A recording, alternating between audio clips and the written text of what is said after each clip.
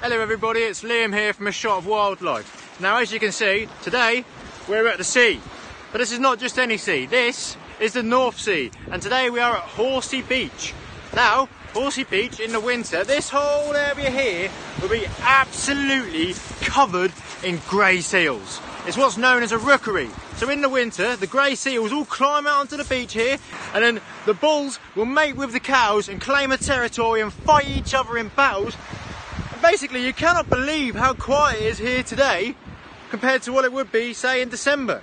However, today there are still some seals about, as you can see in this clip here. Where is he? There he is. Look at him. Big old grey seal just springing around behind me. Oh, there's another one. And there's another one.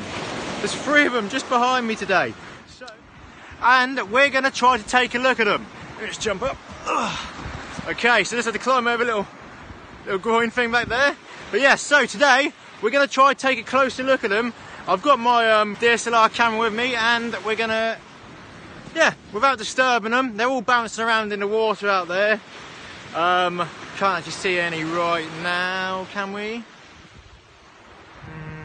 No.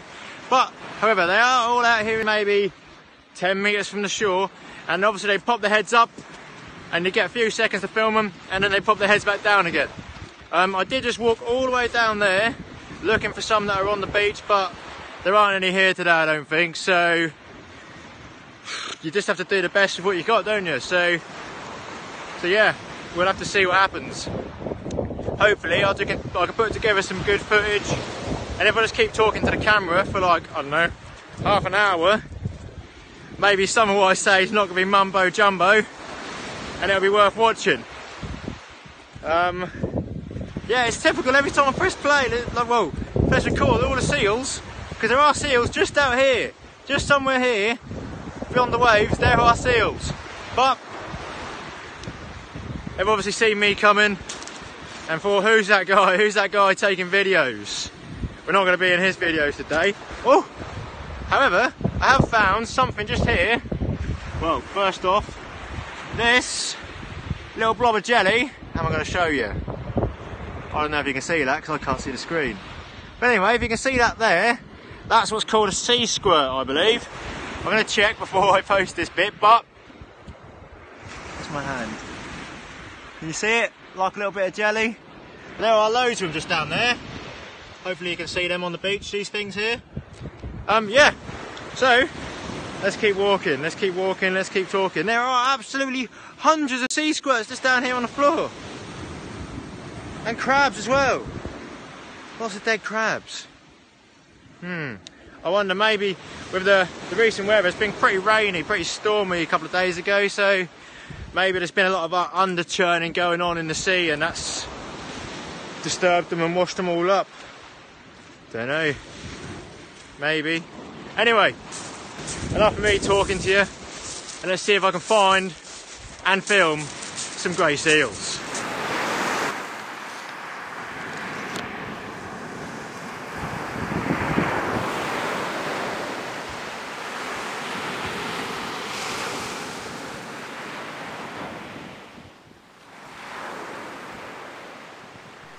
After more than an hour of trying to film the seals with no luck at all, I decided to take a closer look at some of the creatures that had washed up on the shoreline.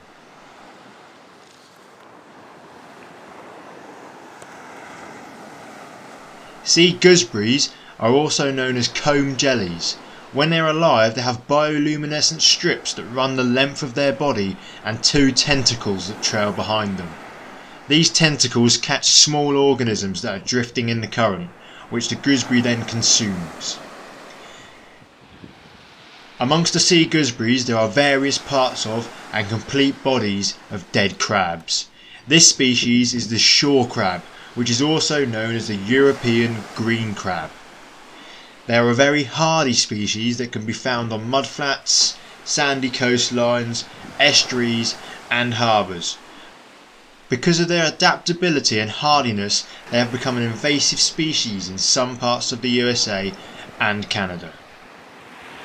I also noticed a few dead fish that had washed up. Unfortunately, freshwater fish is my area of expertise and I have no idea what these species are. If you know, then let me know in the comments section. All of these washed up sea creatures provides food for the black-headed gulls. At this time of year it would seem they have an appropriate name, but this is their breeding plumage. In the winter months their heads lose most of the black colourings and they have just a darker patch behind the eye. This is a small species of gull that is as happy far inland as it is around the coast. I was trying to film this one as it kept flying up and making shallow dives into the water when something caught my eye out beyond the waves.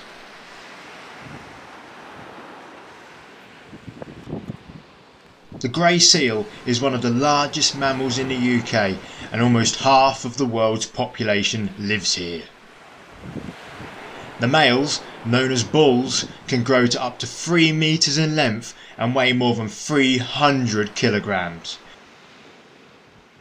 The females are known as cows and they do not get to such a size.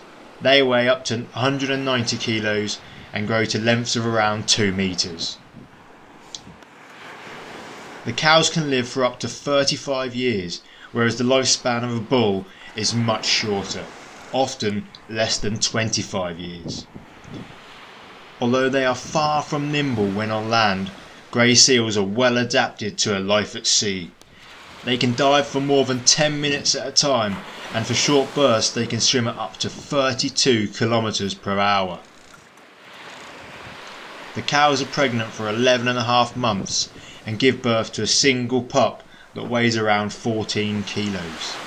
The pup will only be fed by its mother's milk for 3 to 4 weeks, at which point the cow will abandon it and head back out to sea.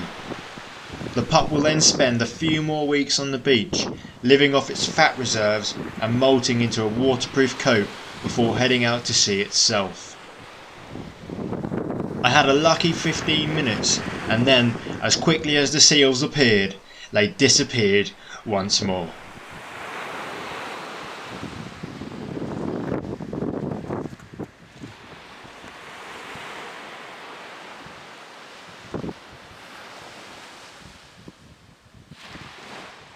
Okay then guys, so as you can see I'm back in the car now. The sun's just going down back there. Probably too bright for you to see, but it is now going down. And I have to say I'm a little bit disappointed with how much I managed to film today. So at the beginning of the video, when you saw the seals were in the background, just after that a family came onto the beach. And everybody should enjoy the beach, which is fine, but the kids were running around and I think the seals got a little bit scared away and they became much harder to film.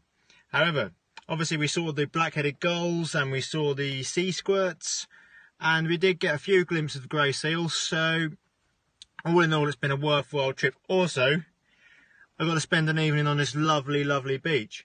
So, you win some and you lose some. Thank you very much for watching this video. I hope you enjoyed it. I hope you didn't get too bored throughout. And I hope you can stick with me as I do a few more of these wildlife tour style videos. Thanks a lot for watching and I'll see you again soon.